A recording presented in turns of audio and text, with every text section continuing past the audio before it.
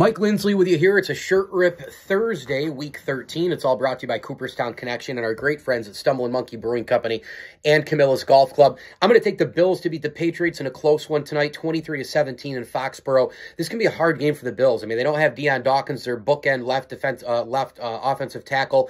They're probably going to have to move Spencer Brown from right to left tackle. Quessenberry in there at the right side. I mean, that is a weak area on both sides, and the Patriots are going to come for Josh Allen. They're going to be humming for him. However, the Patriots do struggle with the hybrid quarterbacks who can get out and run in space as well, and Allen devours the blitz. So again, it'll all be led by Matthew Judon. Let's see what happens there. He's the NFL sack leader, plays about 75% of his snaps up against the right tackle and about 25 on the left tackle. Maybe Bill Belichick does a little bit of a balancing out there between the two spots. But I think the Bills, keys to this one, I think just stop the run. Ramondre Stevenson is a great back. They don't have a lot of depth in New England anymore. Damian Harris is also out for this game.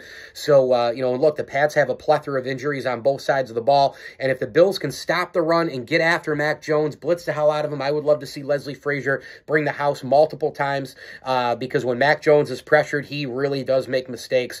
I know you can say that about a lot of guys, but boy, Mac Jones really, really, really does. And so the Bills will need to be bringing Milano. They're going to get Tremaine Edmonds back. They're going to get Greg Rousseau back. They're going to get A.J. Epinesa back. I'm looking for the middle guys up front too, like the defensive tackles. You got Ed Oliver, who's had a great stretch here. Awesome Thanksgiving performance yet again. He loves Turkey Day. You're getting A.J. Epinesa back. You're getting Rousseau back. You're getting Edmonds back. You know what? Bring safeties. Bring corners. Bring the linebackers. Bring Edmonds, Milano, whatever. Delayed blitz. And I mean, we've seen Frazier do that where he, out of nowhere will just send two guys in from the corner and just eat the quarterback alive. So the Bills are going to need to get that pressure on Mac Jones. And as far as offensively, I mean, the Bills getting a little bit of a ground game probably would help as well. I'd like to see some quick dump-offs, quick releases. Nyheim Hines, maybe this is the game they finally get him going. We'll see what happens here, and I think the Bills win a close one, but it's going to be a tough one in New England. And the Bills, listen, this is a must-win because if they lose this game, there's a lot of things going on here. I think it's panic time for one. I think number two, the division is in serious jeopardy.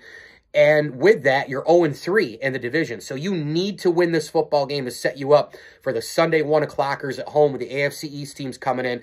Get on a roll here. You've got a ton of days off after this game and, try to keep rolling. But first things first, you got to win against the Patriots tonight. 23-16 Bills. Hey, make sure you get on over to Cooperstown Connection and Destiny USA for all your NFL apparel. And hey, if you're a big baseball and Yankees fan, guess who's coming to town? Don Mattingly on December 17th. Go get your tickets at Cooperstown Connection, Destiny USA. I do want to throw a quick tip of the cap thank you out there as well to Welch & Company Jewelers, Stanley Law Offices, and MyHotTub.com. I'm taking the Bills. Did I say 23-17 at first and then switch it to 23-16? Either way, I'm going 23-16. Buffalo gets it done against the Pats.